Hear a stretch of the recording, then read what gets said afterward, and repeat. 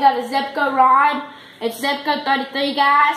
And it's medium action, and it's an 8-pound test. That's your line? Yeah. What kind of bait you got on there? I have a red shad with crawfish painting on it. And it's a medium action rod? Yeah. 6-foot rod too? Yep. Show us what button you used to cast it. You cast it with this button right here. And what's your drag part? You swing it, you go like. Yep. And you go like that. Yep. What's your drag part? What controls the drag?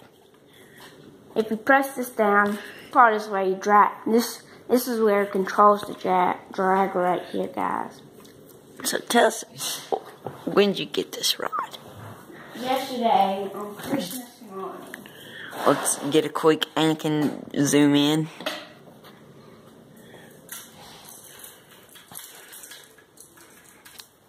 Okay, there's his head. Anyways, Carson, tell us more about your rod. It's very nice. I like how they added the red line to it, because that way the fish will think this is moving, and fish are retarded. And so when you sling this baby out, What happens?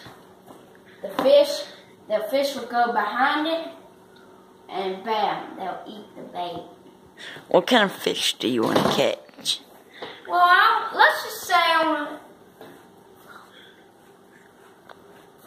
want to catch some bass or catfish with this. You can't catch catfish with that, buddy. Well, I'll just have to catch a bass. Yep. And what else do you like about it? Very nice. And I like how it has medium action on it.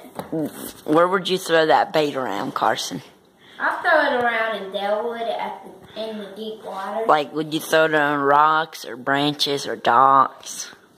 I'd say rocks. Rocks? That's No, way down deep in the lake. way down deep in the lake. Yeah.